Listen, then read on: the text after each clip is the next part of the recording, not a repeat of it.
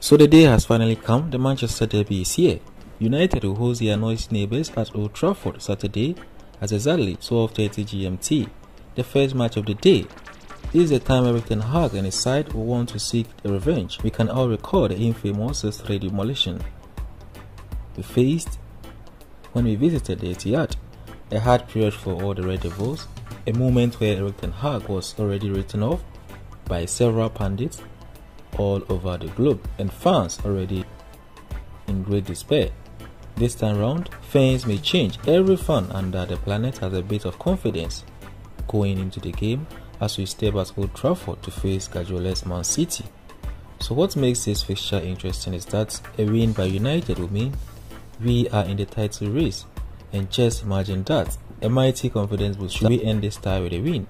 Fellow Red Devils, the presentation of what Weghorst came a little too late for the derby, which means he may not feature. Erik ten Hag has had this confirmed in his presser. The new United forward wouldn't be part or available for this tie at Old Trafford. So this isn't a problem at all.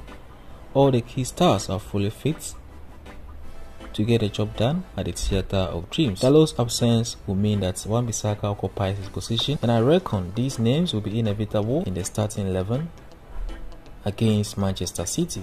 David here, the goalkeeper, Luke Shaw, Lisandro, Martinez and Varane. Wan-Bissaka for the defense.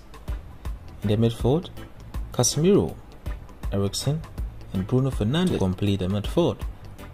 The forward line should include Antony, Rashford and Antony Malacia to lead the line.